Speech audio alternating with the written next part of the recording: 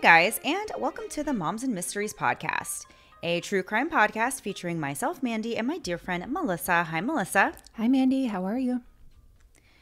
I'm great. It's Groundhog Day. I feel like every day lately has been kind of the same.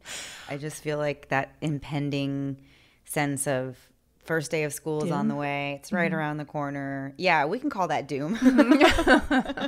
I think my kids are calling it doom. Neither one of them wanted to know like how many days were left. Like my son the whole summer is like, do not tell me how long it is. I'm like, do you want like a little warning right before, or do you want me to tell you the day of? He's like, I already figured it out. It's only 6 days. I was like, all right, we're good. Oh my gosh.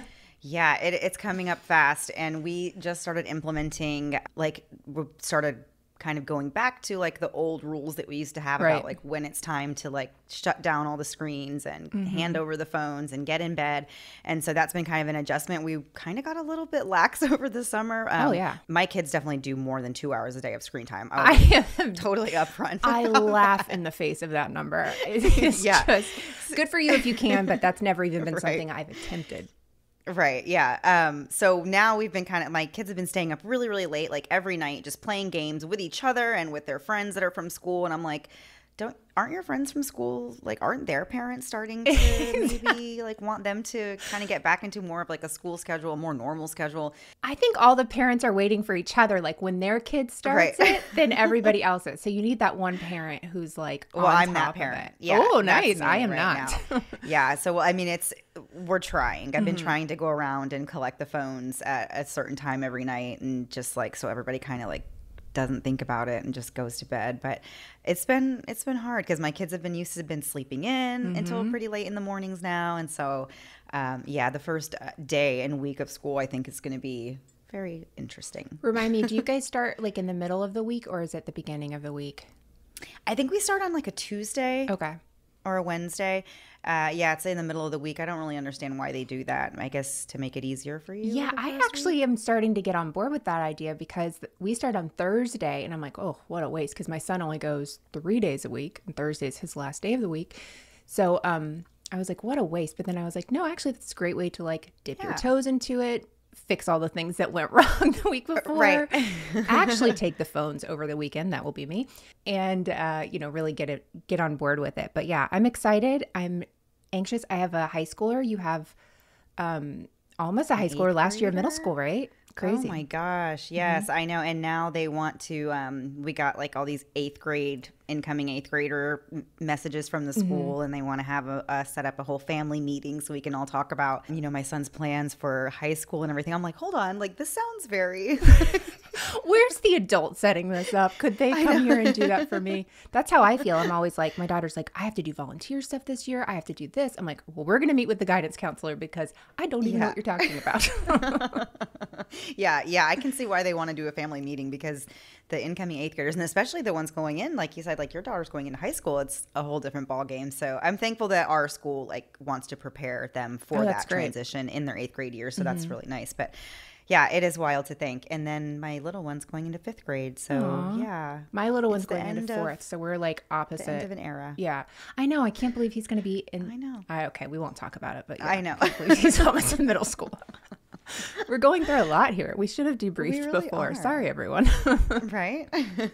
One thing I'm not going through, though, Melissa, is selling my home, thankfully. This week's episode kind of touches on selling your home. But that would also add, I feel like, a fun element to back to school, wouldn't it? Fun? My face almost froze. No. Yeah. So I feel like selling your home is kind of a nightmare for most people at pretty much any time of the year. I can't think of one that's going to be a good one. And Melissa, your husband worked in real estate for a little while. Yep. So I'm sure you've heard it all. You've probably heard every possible story there is out there about people who want to buy or sell an entire house. But I bet none of them compare to the story that we have this week. Sometimes when a house is for sale, it also happens to be vacant, which is really great for the realtors who are tasked with showing the home to potential buyers because, of course, they don't have to worry about the homeowner's schedule. But many times, a house that's up for sale is actually still occupied by the owner who's trying to sell it. And they have to endure this process of having multiple strangers paraded around their homes while they kind of cross their fingers that somebody is like, yes, I want to buy this. So for me, Absolutely. Immediately no. Of anyone in my life that I know, you would be the most against somebody walking around your house with you not there. You'd be like, absolutely not.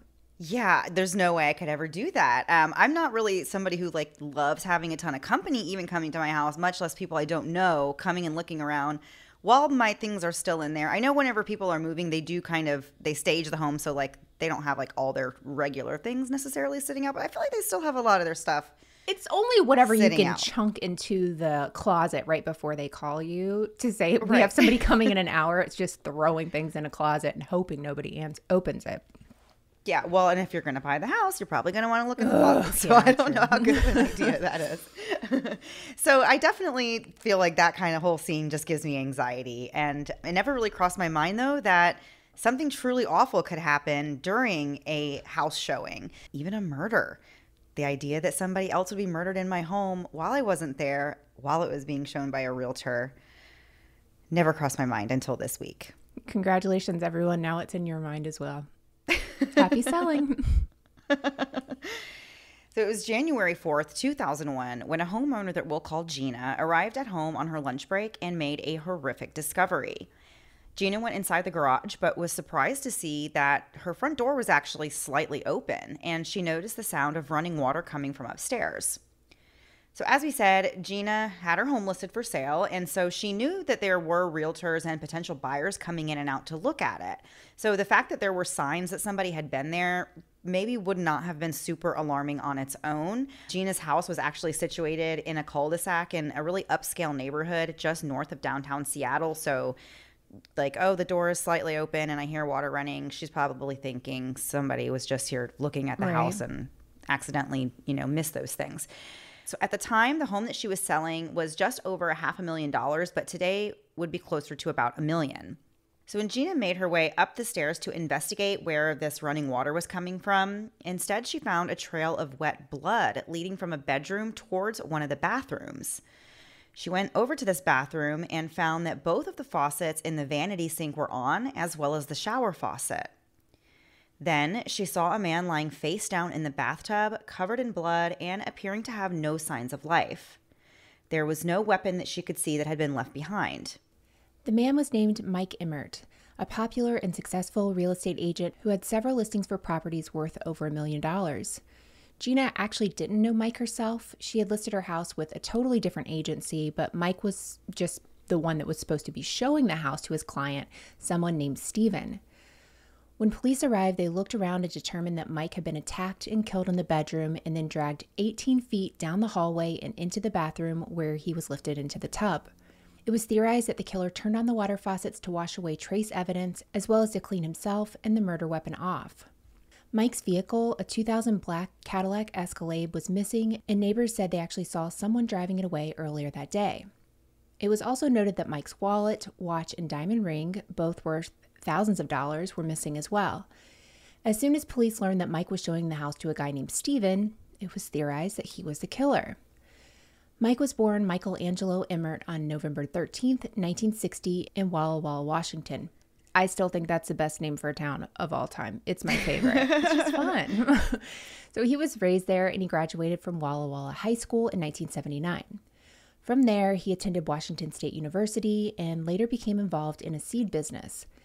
In the late 80s, Mike moved to the Seattle area, and in 1990, he became a realtor. He worked in the Bellevue office of Windermere Real Estate. It was through working at this company that Mike met the woman he called his soulmate, Mary Beth. Mary Beth was a single mom with a 5-year-old little girl. She and Mike became fast friends who constantly talked on the phone when they weren't together because they really just enjoyed each other's company that much.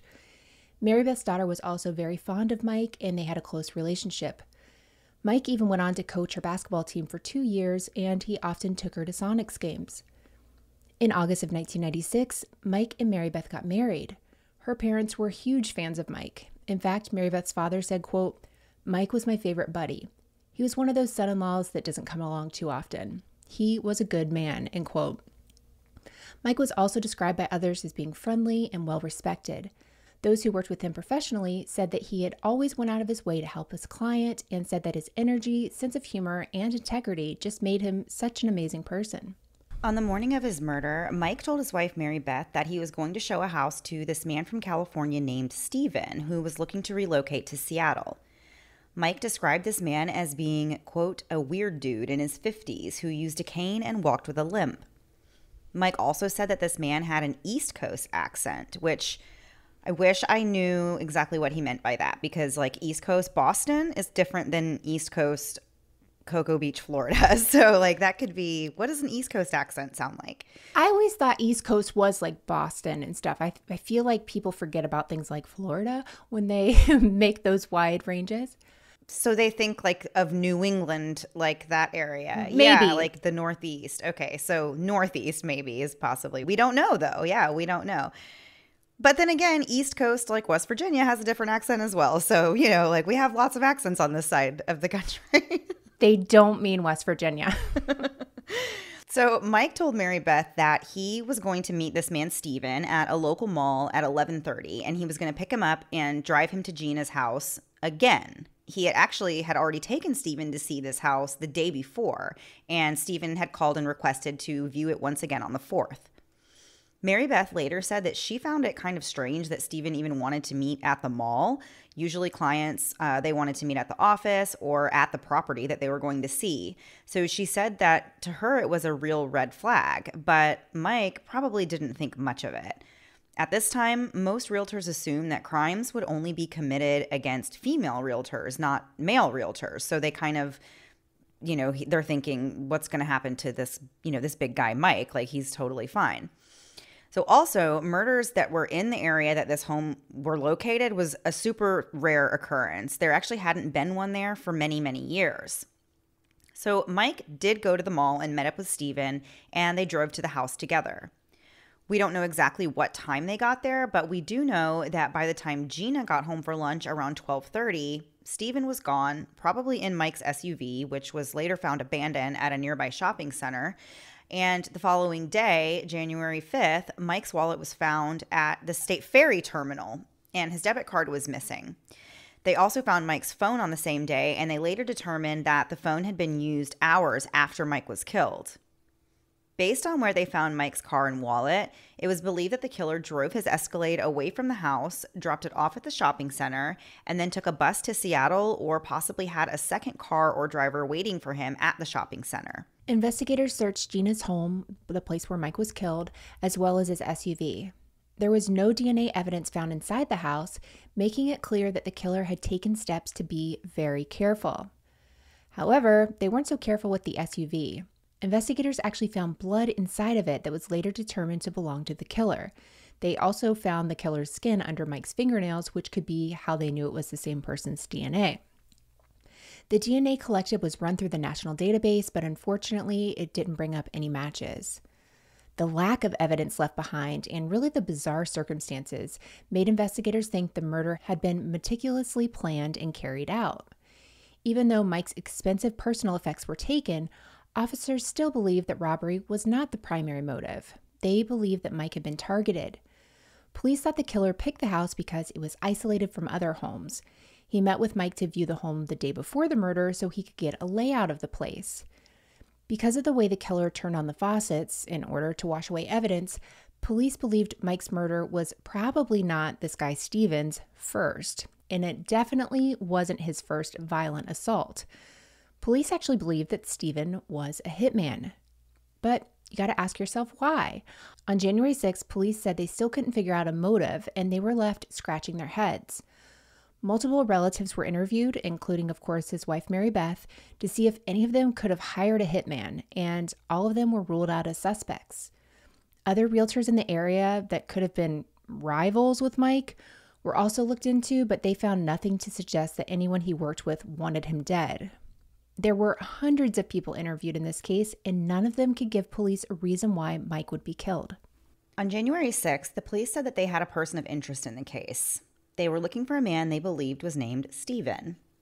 They gave his description and said that he was from California, but they didn't have a motive. On January 11th, police reported that they found someone matching the description of Stephen, but that person was actually later determined to not be the killer, so we're not going to go too far into anything else about that. But the man was actually given a polygraph, and he submitted blood and hair samples, and that's how they ruled him out. On January 28th, a $50,000 reward was available for information, but still the case went unsolved, and at this point, the reporting began to slow down. At some time before the 1-year anniversary of Mike's murder, Unsolved Mysteries filmed a special on his story. The police were interviewed for the show, and they said they still believe that Stephen was a hitman and that he killed Mike in this planned attack. Although Mike's wife had mentioned that Stephen walked with a limp, the police said they now believe that that may have been just a ruse and that he was faking it. And that was because they theorized that it would have been very hard for an old man with a limp to overpower someone like Mike, who was nearly 6 feet tall and about 190 pounds. They also pointed out that the killer had to be physically fit enough to drag Mike's body to the bathroom and lift him into the tub. It was thought that Stephen's cane was possibly just a disguised murder weapon that had a sword or a knife-like portion on the end, and they believed that Mike was possibly struck with the cane and then stabbed repeatedly. But despite the coverage on Unsolved Mysteries, Mike's case continued to go unsolved. His death left a lasting impression on the local community in Washington. Up until that point, the perception, as we said, was that agents who were women were more vulnerable to these types of attacks. But Mike's murder made his company realize that they actually needed to increase safety precautions across the board for realtors of any gender. Multiple agents came together and created the Washington State Real Estate Safety Council, which was dedicated to minimizing the risks to real estate agents and their clients. Furthermore, the state governor proclaimed that a specific week in September would be Real Estate Safety Awareness Week. So there were new rules put in place for agencies in the area, such as a new policy that new clients had to meet with agents in the office, and before a house showing, the client had to provide their ID and their license plate number. Agents were encouraged to program 911 into their phones and to create these pre-written distress signals with coworkers. Like, for example, they could send a text that said something normal, like, "I need the red files," and that would be a code for "I'm in danger." And we have so much more to get into with this story after a quick break to hear a word from this week's sponsors. So before the break, we were discussing the murder of Mike Emert, the real estate agent who was killed at a showing by a man who police believe is named Stephen, who was probably from California, and that's really about all they have at this point.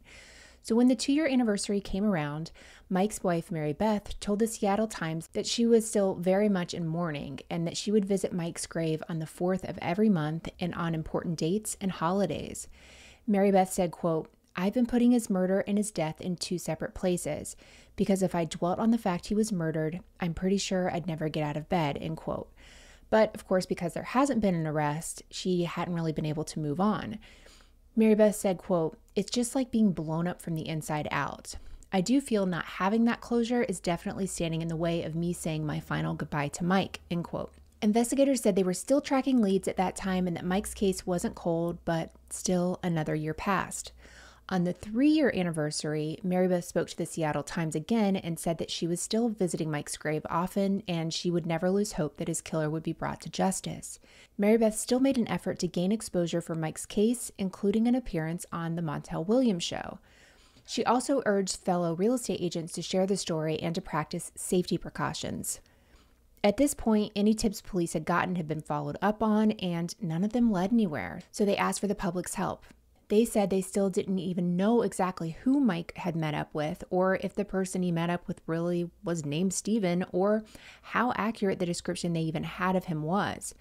Unfortunately, no new leads were discovered, and reports slowed down even more as time passed. Then, in July of 2010, seemingly out of nowhere, the FBI inadvertently solved the case, just like that. A DNA sample from a man named Gary Kruger had been entered into the database on an unrelated felony conviction, and that's when a match was found to the DNA in Mike's case. Gary's DNA was also linked to 3 other unsolved murders as well. Those victims were Mario Vasarino, Jim Barry, and Terry Dolan. He was also linked to the disappearance of a woman named Cheryl Gross. Shockingly, Gary wasn't exactly who you might expect. He was actually a former Seattle police officer, and if you look up his photo, you will see that he actually looks quite scary in like the hills have eyes kind of way. Yeah. And so we actually do have quite a bit of info on Gary, and we want to really give a shout out where, give credit where credit is due to Natalie St. John, who wrote an article for the Chinook Observer, and that's where almost all of the information about Gary specifically comes from. So we just want to make sure that she gets the credit for her work.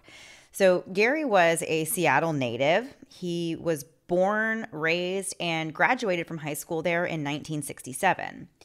Gary spent the next couple of years in the Marine Corps after being talked into enlisting by his brother-in-law. So in turn, Gary also convinced 7 of his own friends to enlist with them.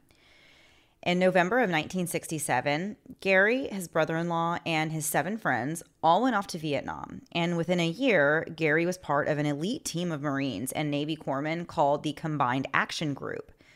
So this group lived in these distant villages, and they participated in psychological operations and humanitarian work. Like many who served in Vietnam, Gary saw really just absolutely horrific acts committed against Vietnamese villagers at the hands of Americans, as well as witnessed the deaths of several of his close friends, including 6 of the 7 men that he convinced to enlist with him. His brother-in-law also died. When Gary returned to the U.S. in December of 1968, those who knew him said that he was a changed man, and not in a good way. About a year later, in January of 1969, he was discharged. About 6 months later, he was a Seattle police officer. Over the next 4 years, Gary got married and began a family. He actually had a daughter, and he decided to join the Army Reserves. So during Gary's time as a police officer, he had a few negative incidents. And by negative, I mean like really, really bad incidents. And when I read this list, I could not believe the guy was an officer for more than 5 minutes. In April of 1970, he used a wrestling move to subdue a fellow veteran that was being violent and uncontrollable. According to Gary, the man was posing a threat to hospital staff. But things took a big turn when the man actually died because of this restraint that Gary used on him. The hospital director went on to praise Gary for his actions, and his superiors really swept this incident under the rug. A psychologist that saw Gary later said that this experience really haunted him. In 1974, Gary and his partner severely beat a man in a parking garage, and the Seattle Police Department ended up paying the victim a measly $3,000. Then, in 1977, Gary was involved in another incident when he was sitting in his patrol car and a prowling suspect came up to the driver's side window with a large kitchen knife in hand. Gary shot the suspect 4 times and killed him. His actions were deemed justifiable, but his health, career, and marriage began to crumble afterwards. At some point, he developed a gambling addiction that made him desperate for money and eventually led to his divorce. In 1979, Gary was once again involved in an on-duty altercation where a person who was high on PCP tried to get Gary's gun and shoot him with it. Gary responded by brutally beating the man and only stopped when other officers arrived at the scene. After this incident, Gary was taken off active duty and sent to a psychologist to be evaluated. The psychologist determined that Gary was in fact a liability and that he was becoming more and more unable to control his temper. Gary was a risk for continued use of excessive force. Gary was advised by his friends and the Seattle Officers Guild to quit his job as an officer. The president of the guild said if Gary didn't resign, they would ensure Gary's removal from active duty himself. So basically, leave on your own free will or we're going to remove you from this. In early 1980, Gary did leave the police force as well as the Army Reserves. At this point, Gary and his ex-wife had gotten back together, and he promised he would quit the gambling, but he wasn't able to make good on this promise. He also tried to start a new career in real estate, but that was also a flop. In February of 1981, Gary became a suspect in the murder of a retired Seattle police officer named Terry Dolan. In his retirement, Terry had opened up a gas station in Everett, and on February 2nd, 1981, that gas station was robbed, and Terry was shot to death. Terry had been counting money from the register when a man came in and shot him. Neighbors reported hearing a loud bang and then squealing tires and said they saw a metallic bluish-green colored car driving away at about 90 miles an hour. The police immediately suspected Gary because the 2 men were friends when they worked for the Seattle Police Department together years earlier. But despite being a suspect, Gary was never arrested and the case went cold. Meanwhile, Gary continued his descent into financial ruin. By 1982, he couldn't find a job and he had to file for bankruptcy. His personality also continued to change for the worse. He gambled compulsively and talked about physically harming anyone that put himself or his family in jeopardy. Then in February of 1984, a real estate attorney named Jim Barry was murdered after going to an unusually late appointment at his office. When Jim didn't come home, his wife went looking for him and found his body at about 3 a.m. He had been shot 5 times and stabbed 11 times.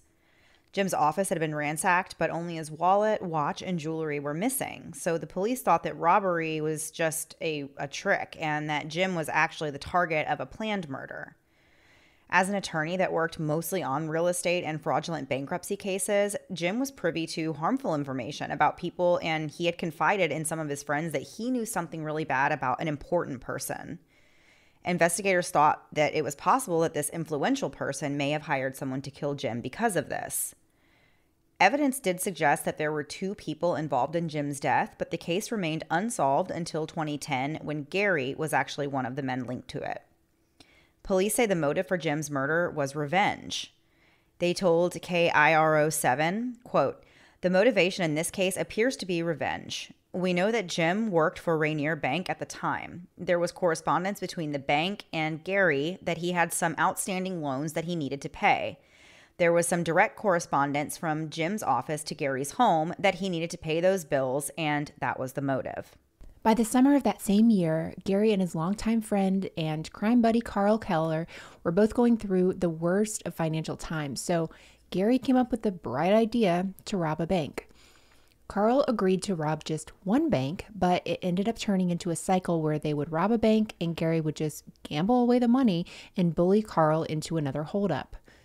The 2 of them hit a bank near Aberdeen in June of 1984 and tried to rob a Grayland bank on October 1st, but the bank was closed when they got there, so they couldn't go through with it, which, okay, I think that'd be a great time to rob a bank. But nobody take that and run with it, please. 3 days later, Gary was using stolen credit cards at the mall in Linwood when he got caught. He gave the arresting officers a fake name that he had once used himself as an undercover officer, and later said he lied about his name because he didn't want it to be mentioned in the news. He said the cards weren't stolen, but that he had gotten them from a friend he gambled with, who borrowed $1,500 from him during a trip to Vegas. The friend couldn't pay Gary back with cash, I guess, and so he gave him the credit card to go shopping with. Police do not believe this at all, and he's charged with using stolen credit cards. Gary applied for a program for first-time offenders and used 3 people as his character witnesses.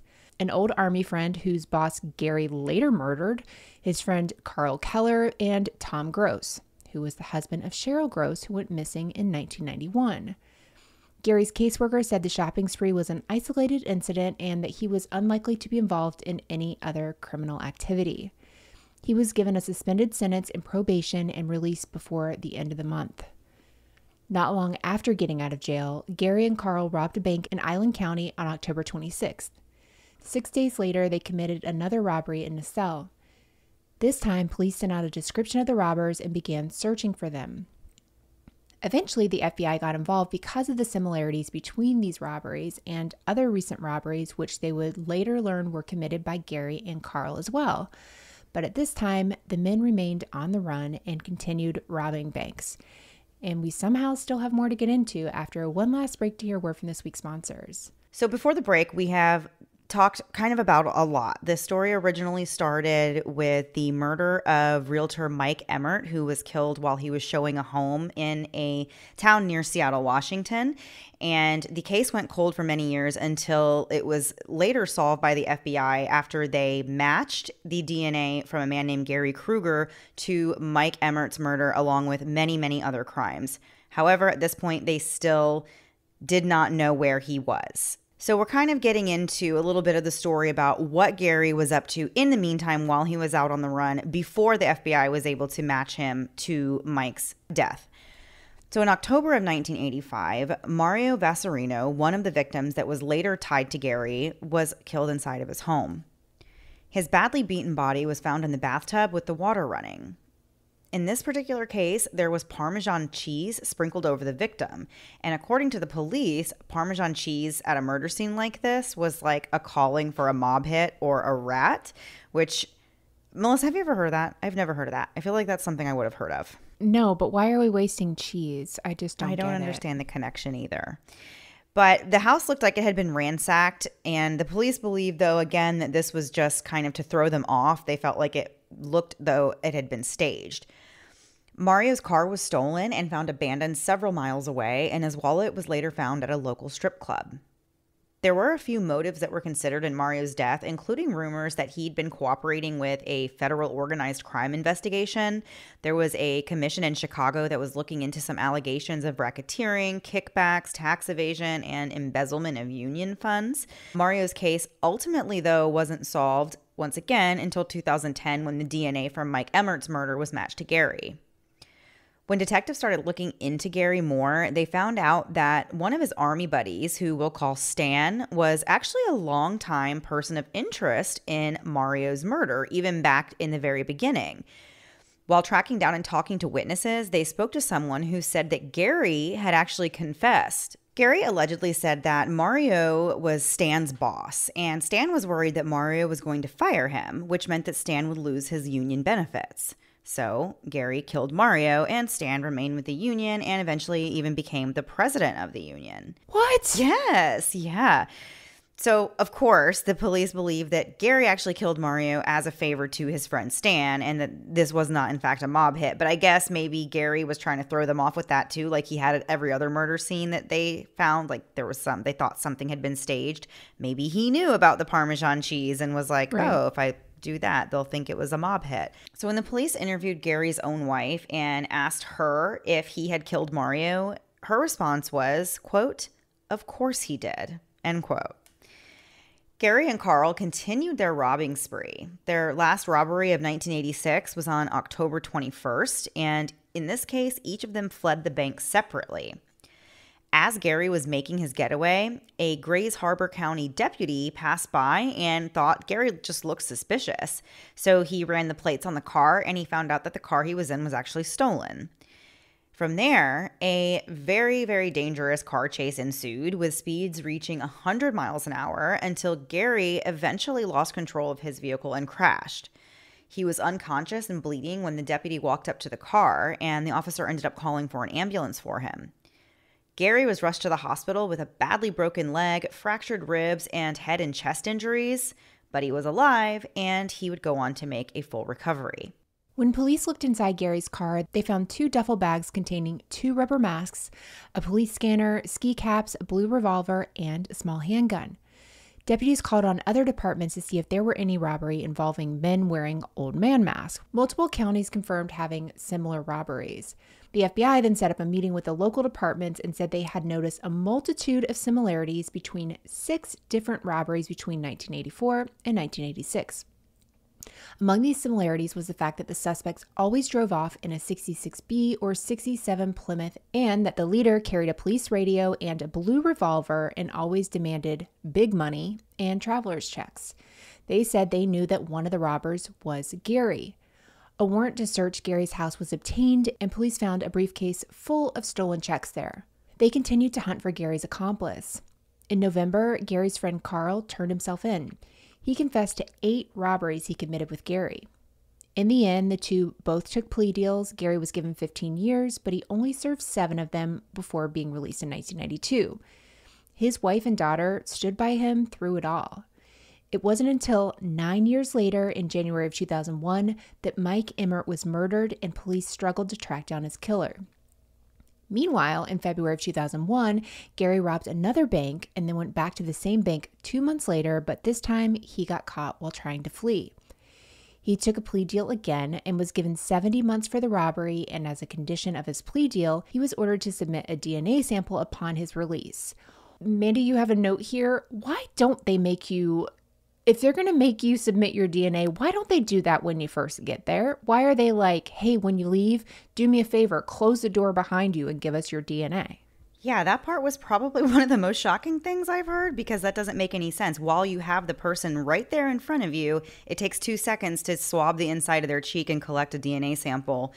instead of trusting that the criminal is going to go submit their own DNA once they're released. Like, that doesn't not make a lot of sense to me. And it didn't in this case either, because Gary was released in 2004 and put on probation, but like Mandy was saying, he didn't end up submitting his DNA. A few years later, Gary's probation officer lobbied for Gary to be released from supervision early and stated that Gary was not a danger to the community. Gary finally gave his DNA sample in 2007, but due to a backlog of over 300,000 samples, it wasn't entered into the national system until July 2010, so that's 3 more years. On the night of March 26, 2010, Gary, who was now 62 years old, and an accomplice, a 64-year-old man named John Bradshaw, ambushed a man and his college-age son as they arrived home around 10:30 that night. The man, Corey, was an orthopedic surgeon who lived with his wife and kids in a lakefront home on Lake Washington. Corey and his wife Shelby did not know Gary or John. Corey and his son were coming home from the airport when either John or Gary popped out and threatened them with a gun. Corey's wife and daughter were still inside the house, totally unaware of what was happening outside. Corey lunged at his attacker and started punching him, but he was then zapped with a stun gun several times and pistol whipped from behind. By this point, Gary and John were now working as a team to subdue both of the men. One of them then went to the front door and tried to kick it down. Shelby, who, as we said, was inside, heard all the commotion and actually came to the front door and opened it, not realizing that there was a threat outside. She saw a man dressed in all black and he was yelling at her, so she slammed the door shut and locked the deadbolt while she called 911. The gunman then went back to where Corey and the other gunman were and tried to talk Corey into letting them inside the house, but Corey refused.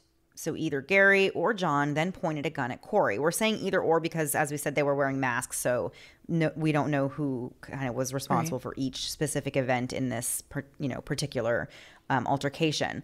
So before long, though, Gary and John realized that the police were going to be showing up soon. So they kind of gave up and they demanded that Corey hand over his car keys so they could flee in his car. But Corey refused because he knows, hey, my house key is attached to this key ring, and he didn't want to give these criminals any access to his home. Gary and John decided to just have Corey lay on the ground while they fled. And at the time, nobody knew this, but the two of them went and stole a neighbor's boat and went out onto Lake Washington. The two of them were never seen again alive. Mandy, is there a movie made about this case? Because I feel like they need to have a movie based on this case. Is there a movie? I don't know. I feel like there should be. Absolutely should be a movie. I wouldn't be surprised if there is one. Right. Once Gary and John were gone, Corey ran inside his house and Shelby told him she had already called the police and that they were in the neighborhood. K-9 teams and a helicopter with heat-seeking ability were deployed to search for the two gunmen, but they weren't able to find them. At this point, they of course did not know the assailants were Gary and John. One of the two's masks had actually been torn off their head during this attack, and that was sent in for testing. Police believed that Corey and Shelby were targeted, but they weren't sure why. About a week later, Gary's wife filed a missing persons report on Gary, and she described him as being broke and desperate for money. She said the last time she saw Gary, he was on his way to Bremerton in a van.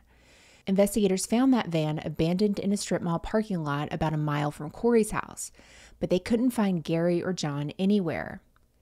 In July, the DNA that was taken from the mask was actually matched to John. He had spent time in federal prison for arson and money laundering and didn't seem to be the typical home invasion burglar. Police found out that Gary must have been the accomplice in Corey's home invasion, but they still didn't know why they did it for quite a while. It was later determined that Gary's motive to attack Corey was likely because Corey, who, as we said before, was an orthopedic surgeon, had refused to perform a knee replacement on Gary's wife, which is terrifying if you're a doctor and they have the reasons why they're not going to do it. It could be like another health reason. There's all kinds of reasons that they legitimate reasons why they wouldn't do it. Right. And to know that you could do that and somebody could want to kill you is just wild. So although they were pretty sure that Gary and John were the men they were looking for, they still didn't know where they were. Later in July, the FBI finally got around to pulling Gary's DNA into the national database, and immediately he was matched to multiple unsolved murders. Police looked for Gary even more, but it would still be a few months before they found him, floating dead in Lake Washington. Police searched the lake, but they couldn't find John's body. They did find the stolen 9-foot aluminum boat the men took off in. It was partially submerged in the lake near Gary's body. Inside the boat, authorities found a duffel bag with duct tape, zip ties, and extra ammo. Based on these new findings, police theorized that Gary and John attacked Corey, stole his neighbor's boat, and tried to make it across the lake, but something went wrong and that boat sank. Although both men likely could swim, it would be pretty hard to swim across a massive lake in March in the middle of the night. Police believe that John did drown alongside Gary, even though his body never resurfaced. So Corey and his family, though, were understandably paranoid that John's body was never found because they had no idea whether he was alive or dead or if he was going to come back and finish the job at any time. The neighbor whose boat was stolen apparently told Corey that he only saw one set of footprints on his property, which only led to further anxiety that John had actually escaped and was still out there somewhere. Corey was so fearful of this that he actually used his own money to hire sonar body recovery specialists to try and find John's body in Lake Washington, but they didn't find him. I can't even imagine the cost of something like that. The level of fear they must have had to actually go to that level, to hire like somebody to come and search the lake with sonar technology. They were definitely scared that he was, they wanted confirmation that he was not going to be coming back to hurt them. Understandably. For sure. To this day, though, John's body has never been found. If he were to be alive, he would be 77 years old today. Investigators made several announcements over the next couple of years following Gary's death and being linked to multiple murders. It was officially announced that he was suspected in the killing of Terry Dolan, who we mentioned earlier, and that he was the killer of Jim Barry and Mario Vasarino. But Mario's case was actually still being looked into to see if Gary had acted alone or if he had an accomplice in that case. Gary was Mike's murderer, but the case wasn't closed because the police were still investigating whether or not another person may have actually hired Gary to kill Mike or if another person was somehow also involved in Mike's murder. To this day, police don't know what Mike and Gary's connection is or why Gary killed Mike Emert. The only connection they can really find is that they both worked in real estate, but that's a very loose connection considering that Gary was like barely even in real estate and he was done with it by 1982. Yeah. And Mike didn't become a real estate agent until even 1990. So they really didn't have a big overlap with that. So Mike's wife, Mary Beth, told KIRO TV that she didn't know who Gary was. And she also said that she'd almost given up hope that Mike's killer would ever be caught. She said, quote, "It was agonizing waking up every morning and not knowing why this happened to Mike. What happened to Mike? Who did this?" Because Gary was dead by the time he was linked to all these unsolved crimes, the families of his victims won't be able to see justice in the courtroom. Mary Beth said that it made her blood boil. That DNA testing backlog kept Gary out on the streets for longer than necessary. That has to be one of the most gut-wrenching feelings once they match his DNA years later to multiple unsolved crimes, like to the victims' families, to think like if they had been able to put this DNA sample in and catch him faster, my loved one may have, still be alive. Like that's just, I can see how that would be absolutely infuriating to kind of find that out. So she did say that she's glad to know who exactly what it was that killed her husband, Mike, but she feels like she was still denied a chance to see justice. Mary Beth said, quote, "I'm good with the fact that Kruger is dead because there's no reason why somebody that awful should be walking around society. So good he's dead. And I know he didn't pass through the pearly gates with Mike standing there. He's in the bowels of hell and that's where he belongs." As far as we can tell, there haven't been any updates in any of these cases since 2012 though. But as we know, it kind of, things do move slow and cases will hopefully be closed officially as they kind of work through all the figuring out if, there was any accomplices and everything. It's so wild to me that they do know who killed Mike, but they really just don't know why, because it does seem like everything that Gary was doing, he was maybe being paid or doing a favor or something like that. Like there was some connection. It doesn't seem like he just had a reason to go and kill Mike. So then you have to wonder, like they're doing, who would have been behind this? And they couldn't figure that out to begin with. They had nobody that really seemed to be an enemy of him. So it's really sad for their family too, because then you also have to be thinking, could somebody be coming after me? Yeah. you don't know. You don't know why somebody was going after Mike. I don't know. This is one of the weirder stories that we've talked about just because there's so much going on with Gary, and he just kind of jumps from thing to thing, and it doesn't really seem to be super cohesive, except he just doesn't really care, and he's not going to stop until he literally dies after trying this. And this is another one of those cases where every once in a while we get one where somebody has committed multiple crimes, violent crimes, even like very terrible things, and they've gone to jail. They've been sentenced for things, but they keep being released after only spending like 11 months or 12 months in jail, and then they get back out and do the same crime, and they only spend a little bit of time behind bars again. And it's kind of like, it's crazy to me that some people can do that and then other people don't. You know, other people will just land in jail and stay there and won't get out, but then others keep being able to like repeat their same offenses over and over. So yeah, it's definitely an interesting and fascinating case for sure. Really, really sad that it took that long to finally get his DNA in the database and match him to his crimes. Yeah. All right, Melissa, that was our story for this week. Are you ready to turn the page and move on to last thing before we go? I do. I am. I do. I'm not marrying you. Yes, Mandy, this week we talked about a realtor in real estate. So I just looked up some facts about real estate that I wasn't aware of, and I'll be interested to know if you are aware of it. One of the things that is actually kind of, how do you feel about the metaverse? Do you understand the metaverse? Do you get it? Well, do I understand it and how do I feel about it are two different questions. Let's go both.